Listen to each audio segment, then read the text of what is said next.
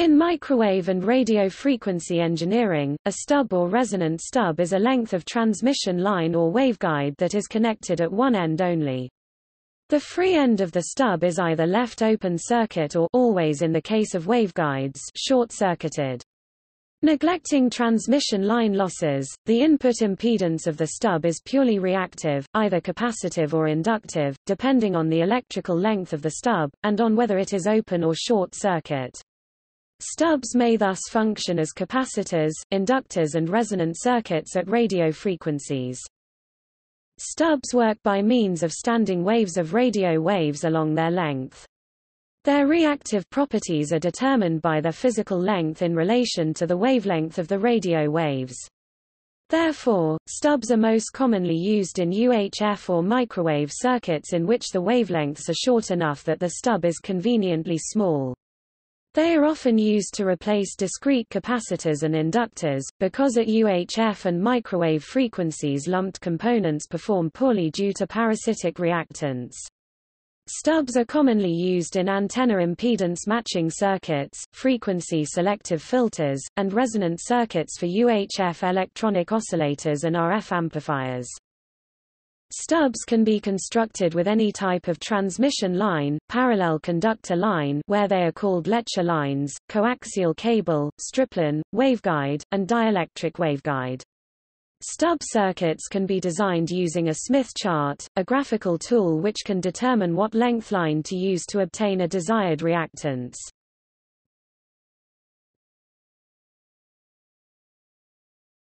Topic: Short-circuited stub.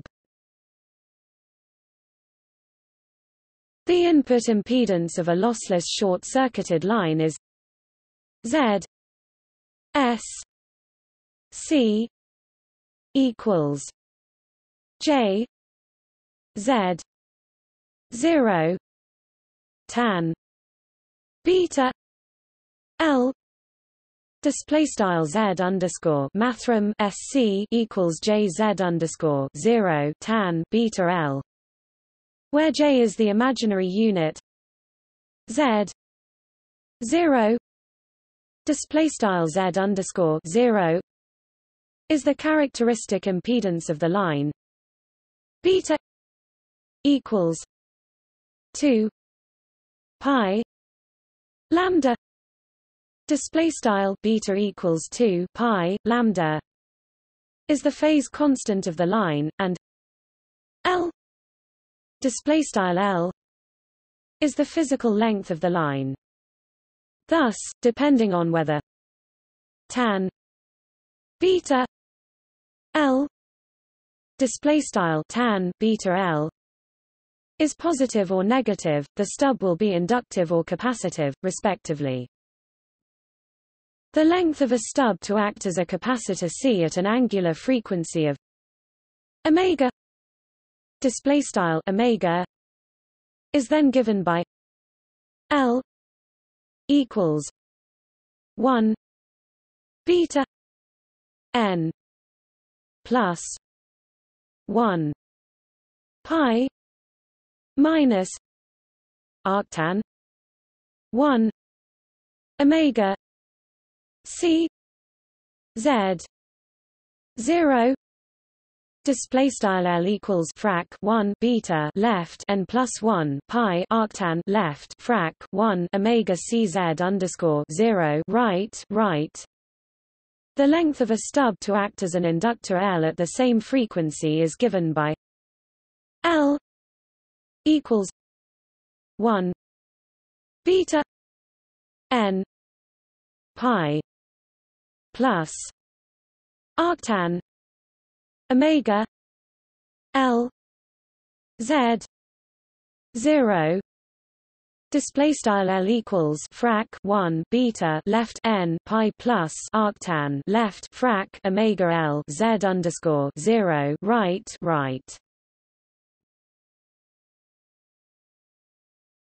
Topic: Open circuited stub.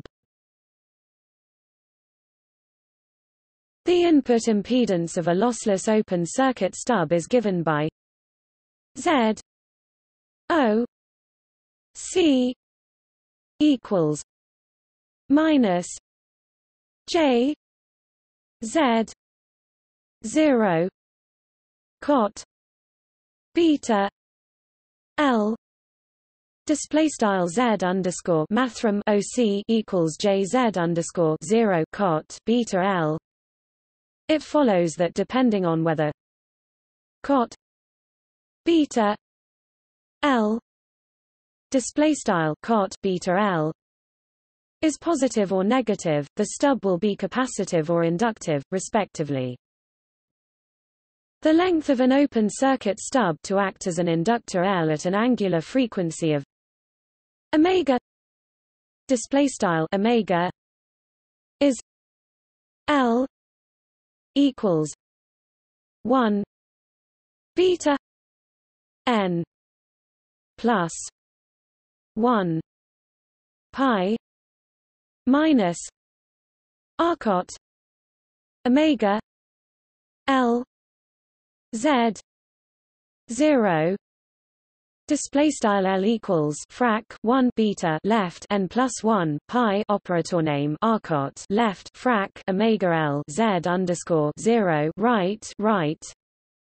The length of an open circuit stub to act as a capacitor C at the same frequency is L equals 1 beta n pi plus r cot 1 omega C Z 0 display style L equals frac 1 beta left n pi plus operator name r cot left frac 1 omega C Z underscore 0 right. Topic resonant stubs are often used as resonant circuits in oscillators and distributed element filters. An open circuit stub of length L script style L will have a capacitive impedance at low frequency when beta L pi 2 script style beta L. Above this frequency the impedance is inductive. At precisely beta L equals pi 2 script style beta L equals pi 2 the stub presents a short circuit. This is qualitatively the same behavior as a series resonant circuit. For a lossless line the phase change constant is proportional to frequency, beta equals omega v beta equals omega over v, where v is the velocity of propagation and is constant with frequency for a lossless line. For such a case the resonant frequency is given by omega 0 equals pi v 2 L display style omega underscore 0 equals frac pi v 2 L. While stubs function as resonant circuits, they differ from lumped element resonant circuits in that they have multiple resonant frequencies in addition to the fundamental resonant frequency omega 0 display style script style omega underscore 0. They resonate at multiples of this frequency n omega 0 display style script style n omega underscore 0. The impedance will not continue to rise monotonically with frequency after resonance as in a lumped tuned circuit. It will rise until the point where beta L equals pi display style script style beta L equals pi, at which point it will be open circuit. After this point, which is actually an anti-resonance point, the impedance will again become capacitive and start to fall.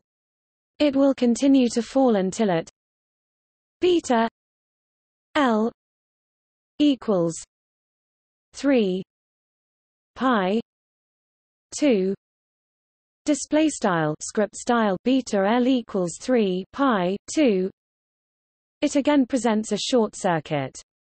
At this point the filtering action of the stub has totally failed. This response of the stub continues to repeat with increasing frequency alternating between resonance and anti-resonance. It is not only a characteristic of stubs, but of all distributed element filters, that there is some frequency beyond which the filter fails and multiple unwanted passbands are produced. Similarly, a short circuit stub is an anti-resonator at pi 2 script style pi 2. That is, it behaves as a parallel resonant circuit, but again fails as 3 pi 2 script style 3 pi 2 is approached.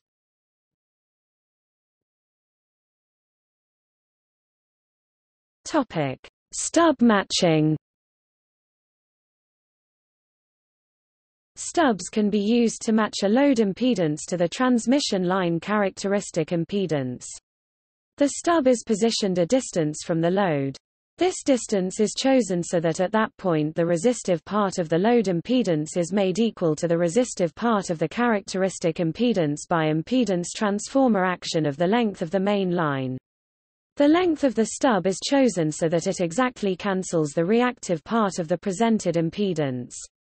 That is, the stub is made capacitive or inductive according to whether the main line is presenting an inductive or capacitive impedance respectively. This is not the same as the actual impedance of the load, since the reactive part of the load impedance will be subject to impedance transformer action as well as the resistive part. Matching stubs can be made adjustable so that matching can be corrected on test. A single stub will only achieve a perfect match at one specific frequency. For wideband matching, several stubs may be used spaced along the main transmission line.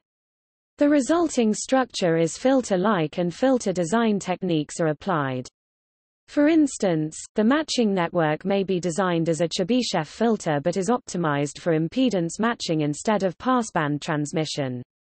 The resulting transmission function of the network has a passband ripple like the Chebyshev filter, but the ripples never reach 0 dB insertion loss at any point in the passband, as they would do for the standard filter.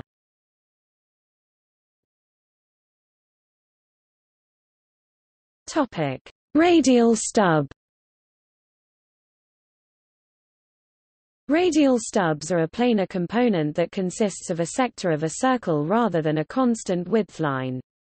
They are used with planar transmission lines when a low impedance stub is required. Low characteristic impedance lines require a wide line. With a wide line, the junction of the stub with the main line is not at a well-defined point. Radial stubs overcome this difficulty by narrowing to a point at the junction.